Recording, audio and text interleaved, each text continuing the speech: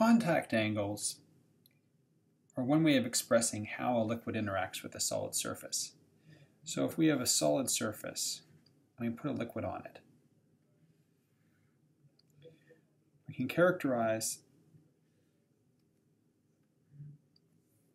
the interaction with this angle theta, which we'll call the contact angle. And we can imagine several scenarios for how a contact angle might look. We might have a drop that looks like this.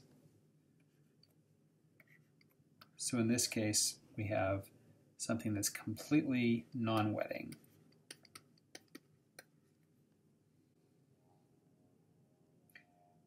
On the other hand, we might have a surface where drops spread out to completely cover the surface. So we'd have our liquid and our solid, and this would be perfectly wetting.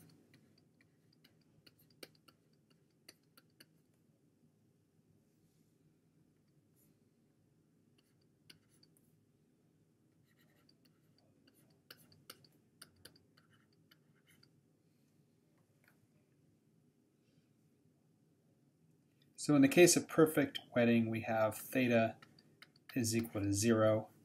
In the case of perfectly non-wetting, theta is equal to 180 degrees. And in most cases, we have something in between the two, where theta is some angle between 0 and 180 degrees.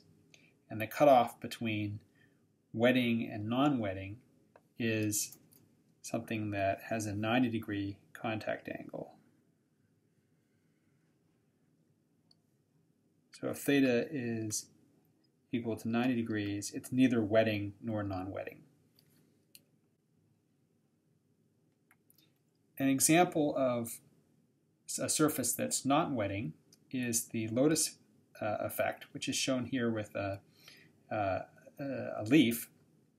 And we can see that the contact angle is almost 180 degrees, so almost perfectly non-wetting.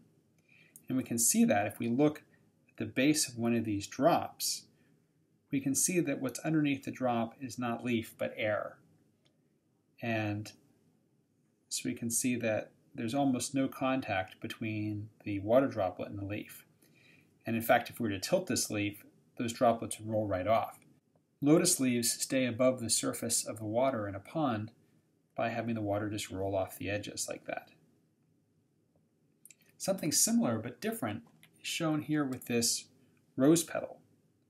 We can see in this rose petal, if we look at the contact angle, let's pick a place here, that it's a very, very large angle, close to 180 degrees. But in this case, instead of rolling off, the droplet's clinging to the petal. It's called the rose petal effect or the petal effect.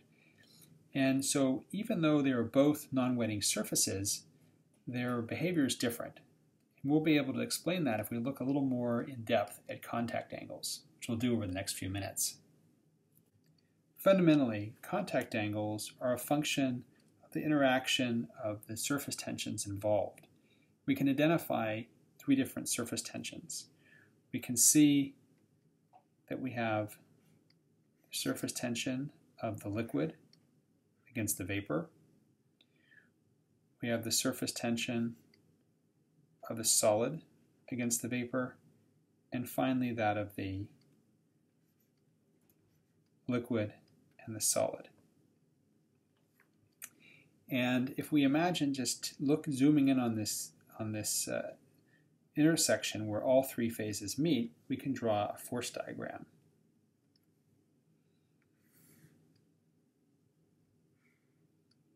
So we're just going to zoom in on that intersection here. So we have the surface tension of liquid and vapor, the surface tension of liquid and solid, and the surface tension of solid and vapor. And each of these, since they're tensions, are going to be pulling away from that 3-phase intersection point. We'll go ahead and put the theta in here. And since that at equilibrium that point's not moving, we know that we can set up a force balance. The leftward force is going to be equal to the rightward force. So solid vapor is going to be equal to liquid solid plus liquid vapor times the cosine of theta, since we were only interested in balancing the x components here. We can solve this for the cosine of theta.